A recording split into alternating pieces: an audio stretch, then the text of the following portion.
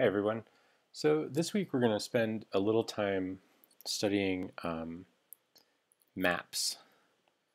Uh, and what I mean by a map is a function. So a map of the sphere would be a function f from the sphere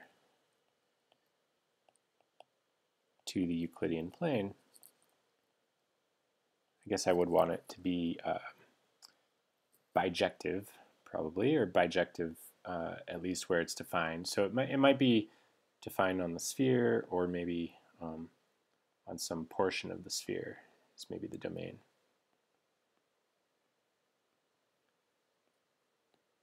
To the Euclidean plane. I'm calling this a map because if you have a map, if you have a function from a sphere to a piece of the Euclidean plane, a flat piece of paper, that looks like a map. That's really what a map is. It's a function like this.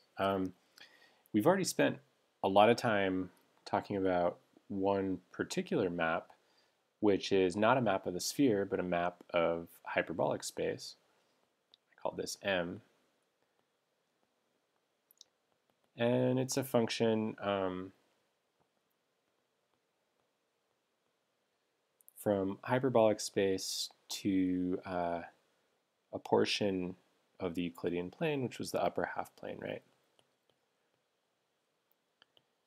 And we saw that you can learn a lot about hyperbolic space by looking at the map of hyperbolic space. And as you all know, the same thing is true for spheres. We use maps quite often, right? And that's just because it's kind of more practical to carry a piece of paper around than it is to carry a sphere around, like a globe.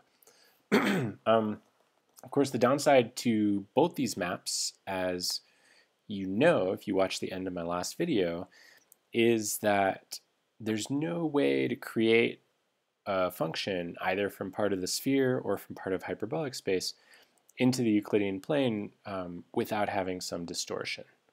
So maps from the sphere or the hyperbolic plane always distort in some way or another. Distances and angles. And what kind of distortion happens depends upon the map. By the way, so if you're following along in the book, what we're doing right now is chapter 14. We're going to spend some time on this week. And this fact is problem 14.1. It's also one of the homework questions. And what I want to talk about today is one particular map, and then we'll look at another one on Wednesday, but today I want to look at a particular one which is called gnomic projection.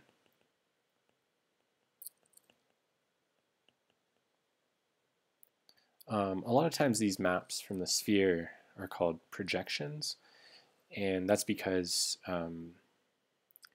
you can sort of think of them as like shining a light through a translucent sphere and looking at where the shadow goes onto a plane. And so you're projecting this light from this light source through the sphere onto the plane. So gnomic projection is a particular type of map that most of us are not super familiar with in our day-to-day life. But it is actually used as a real map for navigational purposes. So like those ancient explorers that sailed across the sea use gnomic projections for a lot of their maps for seafaring. And the way gnomic projection works, you imagine that your light source is at the very center of the Earth. And so you're shining a light from here through the sphere. Maybe it hits this point on the sphere. And you continue until you hit the plane. And so this gnomic projection, I'll call it G, and it's a function from a hemisphere. In this case, you can see that this only makes sense for points on the southern hemisphere, right? Those are the ones that our map is defined on. So in this case, from the southern hemisphere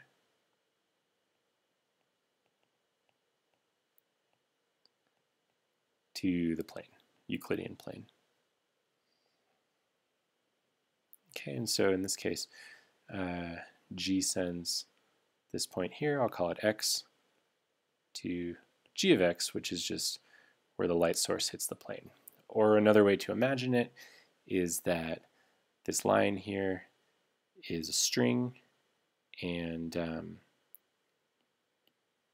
you're attaching it, you're pulling it tight, and wherever it goes through the sphere, that's your point X, and then where it lands, that's where X gets sent to. So this map sends X to G of X. Okay, so that's gnomic projection. And what you should do is kind of think about this for a little bit and convince yourself that it definitely distorts. And I mean, that's pretty easy to see. It's pretty clear that distances are not going to be preserved under this map. For instance, if I take 2 points that are pretty close to the equator, they're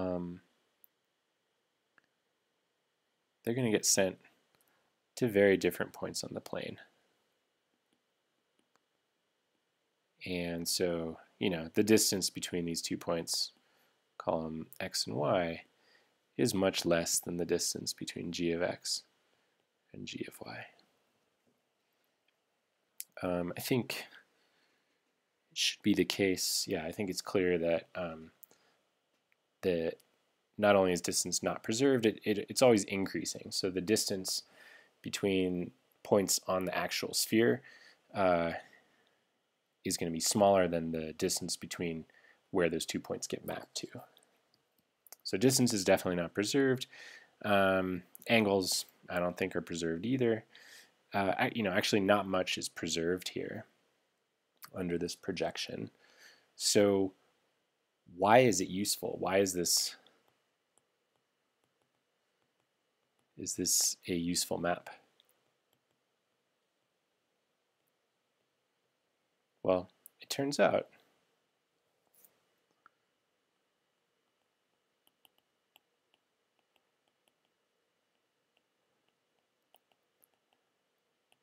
that gnomic projection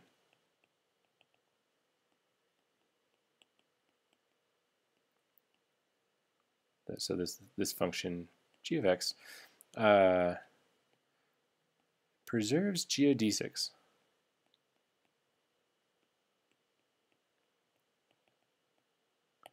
So what do I mean by that? I mean that it sends curves on the sphere which are intrinsically straight, so we know those to be great circles. It sends intrinsically straight things on the sphere to intrinsically straight things on the plane.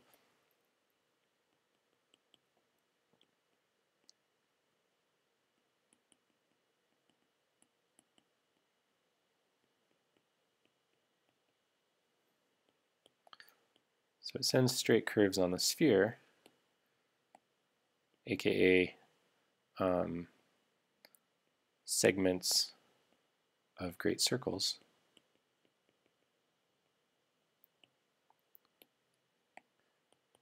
to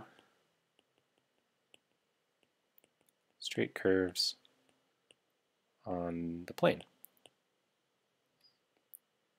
aka line segments.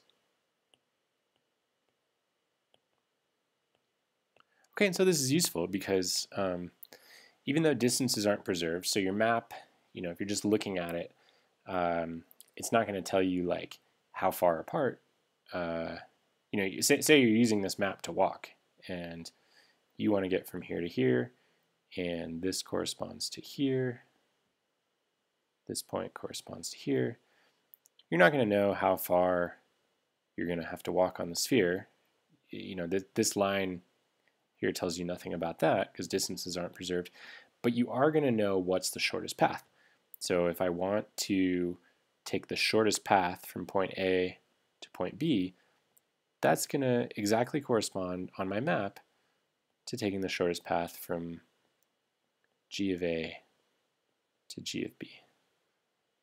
And so this is useful because it does tell you like what direction to travel in to go in the shortest path towards something. So this is a very useful map that way because one of the main ways we use maps is to figure out how to get somewhere, and this is preserving the shortest paths. So the map does tell us what the shortest path is. If you compare that, for instance, to the maps that we're more familiar with, like cylindrical projection, the usual map you see at, hanging on walls and stuff. This map does not preserve straight lines, does not preserve geodesics, and so the shortest path on the sphere corresponds, so a straight line on the sphere corresponds to a curve which is not at all straight on this map. So if I wanted to travel in a straight line along the sphere, I would travel along this curved, it would correspond to this curved path on the map.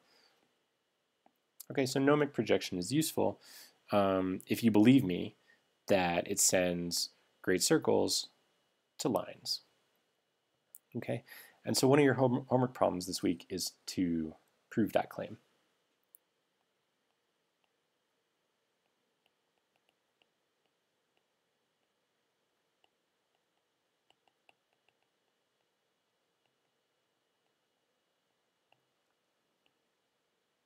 So let me draw a better picture. So I have a hemisphere here.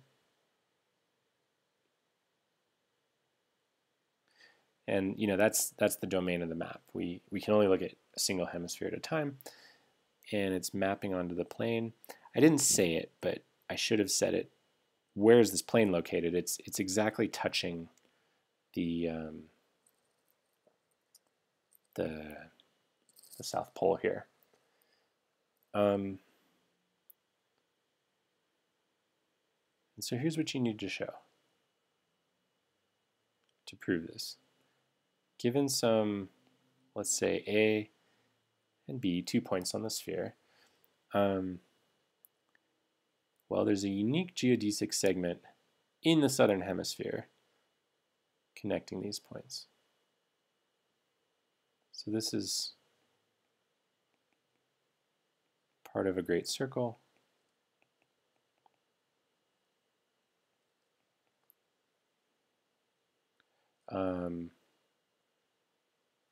Let's call it S.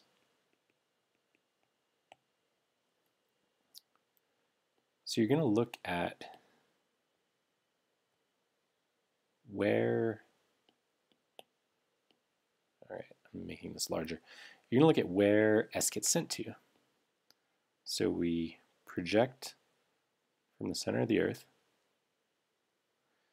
So here's G of A.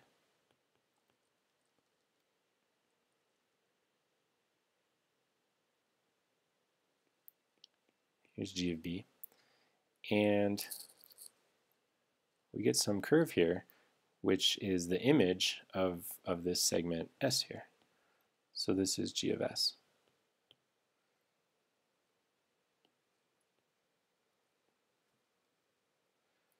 And so to prove the claim, you need to show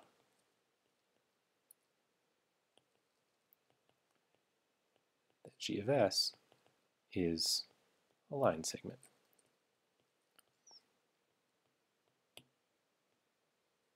Okay, so this is one of your homework problems this week. If we were meeting together, it would be a group work problem. But I don't want to give any more hints than I already have, so I'm going to end the lecture for today and let you think about it on your own.